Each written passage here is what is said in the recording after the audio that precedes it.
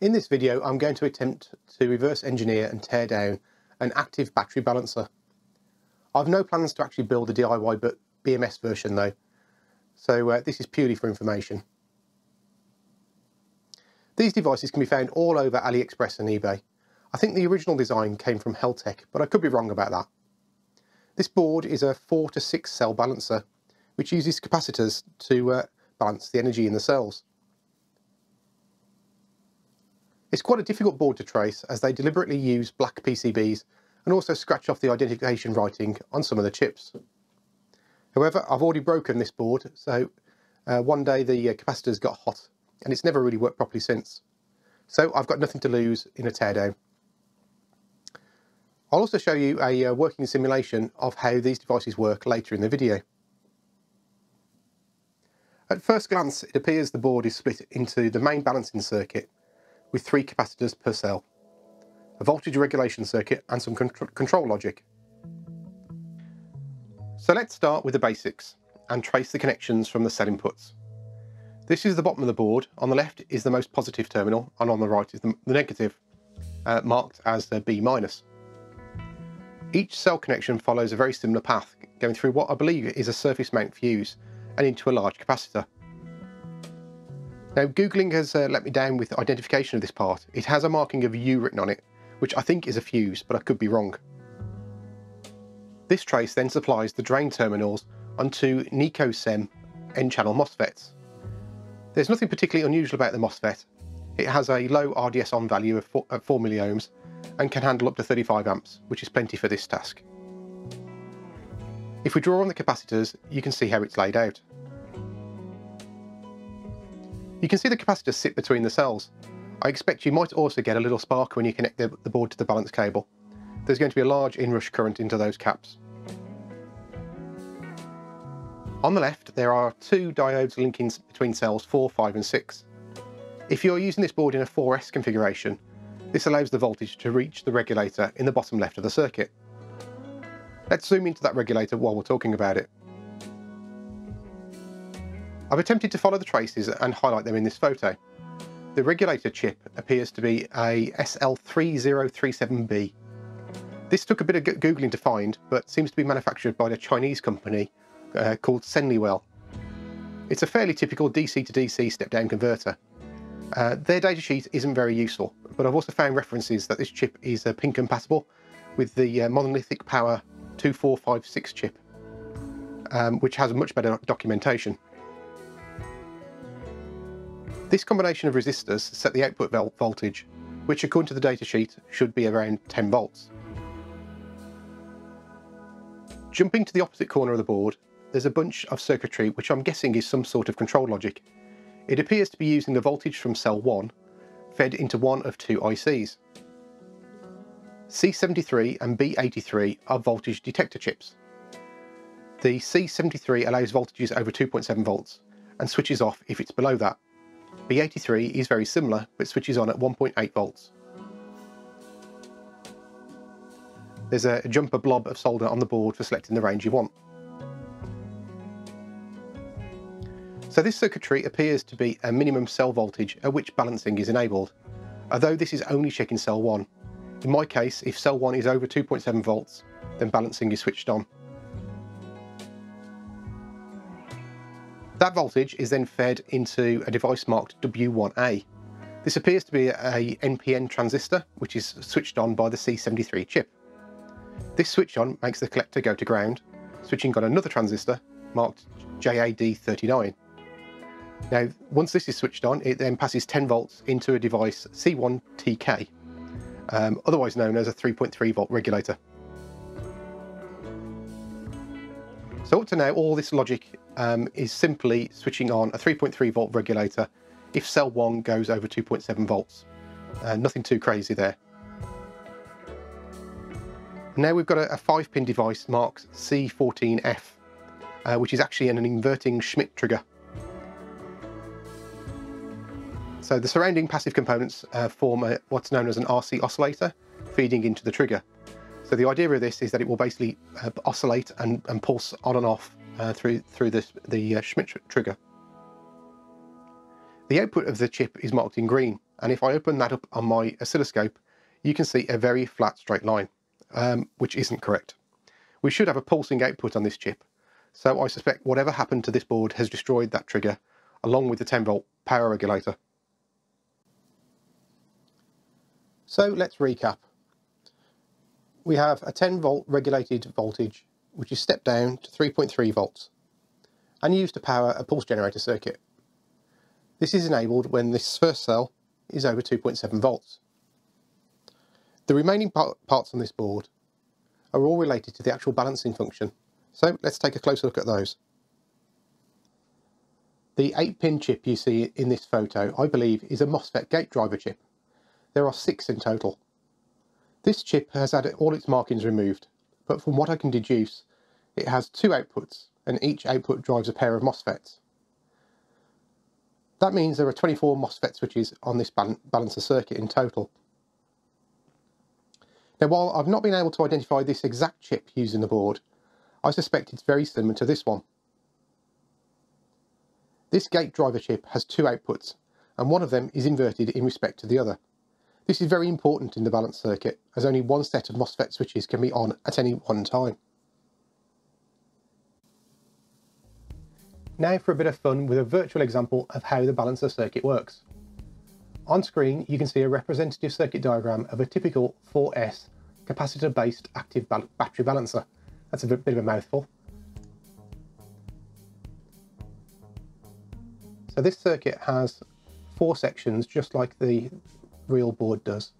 I'm using capacitors to emulate the battery cells. So these cells are all different voltages. So first one is 3 volts, 3.45 volts, 3.65 volts, and finally 3.3 volts. So straight away we've got quite a large imbalance between those cells. In front of that we've then got the first set of capacitors, just like our board has, and then this charging switch. Now this section here is basically the first set of MOSFET drivers, and as you can see there's 2 MOSFETs per cell. Then in the middle we've got 2 capacitors per cell. Again, you can see that on the physical board we've got. And then finally the remaining MOSFETs, again another 2 per cell. Now the trigger logic which we looked at on the board is basically represented by this circuit here. So this generates a pulse and this inverts it. So the uninverted version goes down to the charging switch and the inverted one goes to the parallel switch. And that makes sure that only one of those is ever on at a time, and it will flip between those 2 on and off, on and off. I've also added some voltage measurements down here, so when we actually run this you'll be able to see those kicking in, and also some current measurements as well. At the minute they're meaningless numbers, but so if we run this through slowly, and I'll just stop it there. What we can see when we first initially run it is obviously all the voltage measurements kick in, so you can see the cell voltages now, and straight away this charging switch MOSFET is enabled.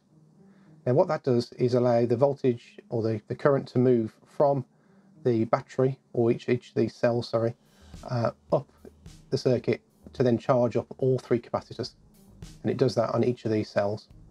So, and this is the current that's flowing between each of them. Obviously, again, these are all sort of virtual sort of values based on this circuit.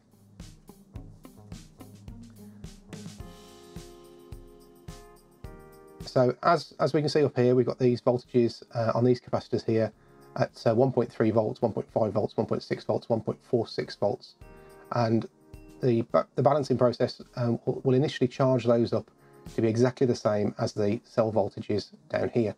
So if I let it carry on running, you can now see these are slowly increasing, and the voltage is moving across. Likewise, the current are all dropping as well as the voltage equalises.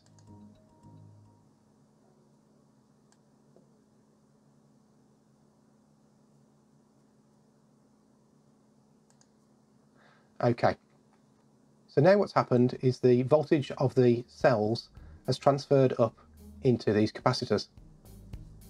So you can see these broadly align with the voltages that you've got on each of the cells.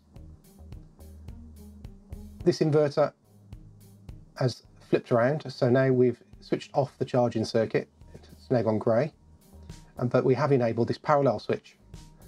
Now the parallel switch will basically join all these capacitors together in a parallel configuration, which will then force the voltage to equalise across all the capacitors.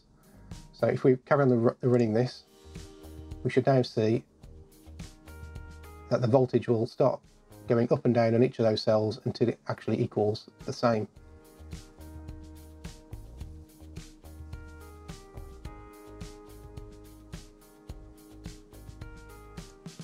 Okay, and now this is flipped over again. So now we've disabled the parallel switch. And although it's not completely balanced with regards to the top, that really depends on how long the pulses last for. But you can see that what has happened is that the voltage here, which was 3.6, has now dropped down to 3.3. But more importantly, the lowest cell that we've got here, which is now at 2.9, is now got a higher capacitor on this side at 3.2.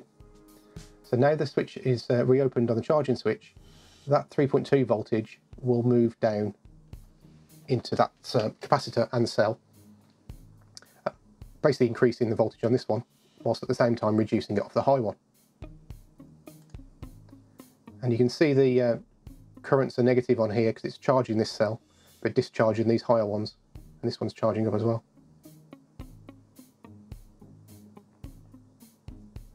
And then as the voltages equalise, the current starts to drop.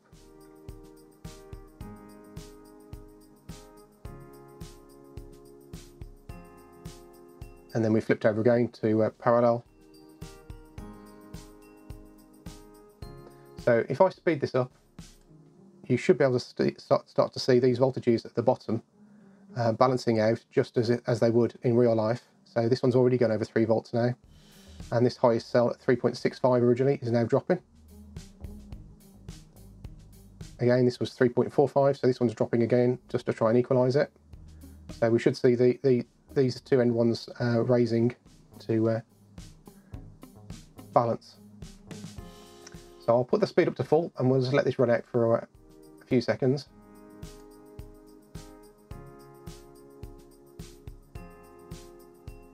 Now, while this balances out, one of the inherent problems with capacitive balancers is they're only really that effective when you've got a very high differential between the highest and lowest voltage. So if you're only balancing a very small amount, they will take longer and longer and longer to process that.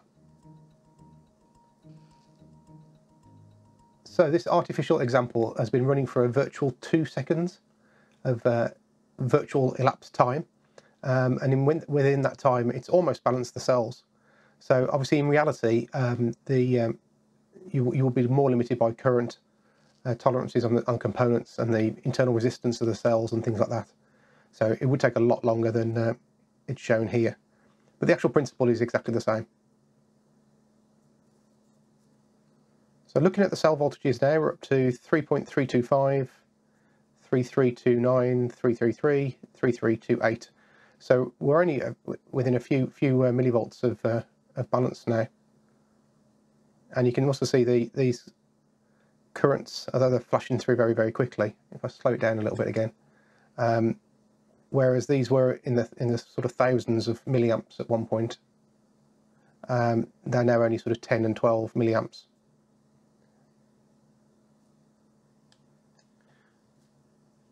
So there we have it, just about complete. So again, we're pretty much within 1 or 2 millivolts of difference between the cells. And that was obviously starting from a very extreme where one cell was at 3.65 and the other one was way lower at nearly 3 volts. So I hope you enjoyed that in-depth look at a capacitive balancer. I originally had my doubts on the suitability of these balancers. However, I've recently installed one on my 16S LFP setup. I've definitely noticed an improvement in the balance of the battery, although it's still not perfect. Given that my cells are about 40 millivolt difference at nearly full charge, it would take a very long time for the balancer to achieve anything better.